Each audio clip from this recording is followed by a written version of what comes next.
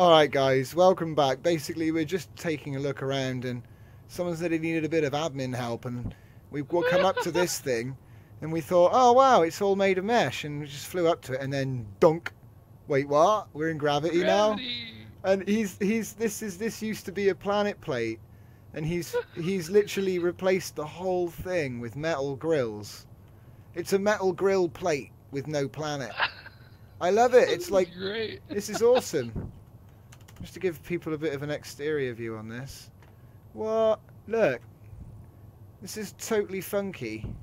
I think it's sideways. Hang on, let me just... Yeah, look, it's sideways. Sideways. I think it was supposed to be on the planet one sector over. Oh, is it exploded? I don't know. Maybe so not. Here's his ship. He's got what looks like a warp drive capable. Well, I can see a jump drive.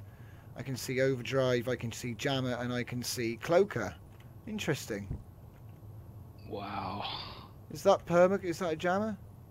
Yeah, jammer and cloaker. So if this works, he's got a cloaking, jamming, overdrive warp ship. That's pretty cool. It's really basic as well. Oh wait, this is a planet segment. Turn your planet segments on in your filter. The whole thing is actually a planet segment.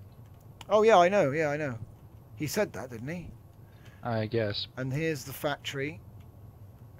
And then I guess that's his salvage ship,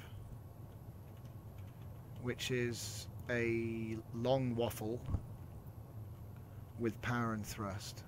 This might have been done with admin commands on accident. Because if he was in a build block and they tried to unstuck him from the planet, he could have wound up here. I don't know. Doesn't matter. Awesome. I just thought it was worth showing. Whoa! Collision. We've got a... What the... Looks like we've got a cloaker. Oh no. Ah, yeah, he's got a docking point. Because the thing is, the bug where they went non-physical has been fixed. So, you know, this is something that people don't do, and it's pretty awesome. I love it. So yeah, I just thought I'd show everyone that. So yeah, this is a new type of abode, I guess. Look, he's colonized a planet plate that's exploded from a planet, and he's totally turned it into like... He's got a nuclear reactor there. It's Grillbatron. Metal Grillbatron. Yeah, it's half of the Transformers planet. Yeah, man. It's the bit that almost made it and then got sent back, and it was all very confusing. Okay. So there it is, guys. Let's see who made it. Who made it? Shard J or Shard DJ.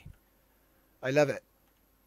It's really awesome, and I just wanted to sort of show that off, really. So yeah, thanks Shar for doing this here, and yeah, thanks for watching. See you next time.